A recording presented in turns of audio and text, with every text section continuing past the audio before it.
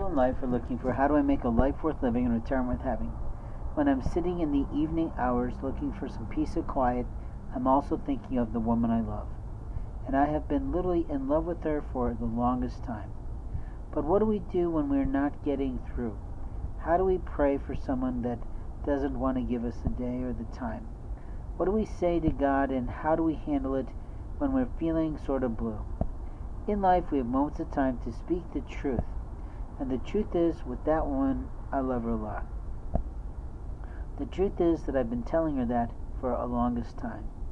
The truth is, I've been sending it very quietly, very simply, forever, it seems like, because she has all these things going on in her life.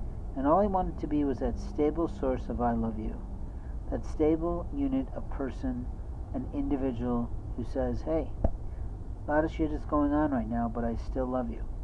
I still need you, I still want you, and I definitely need you in my life.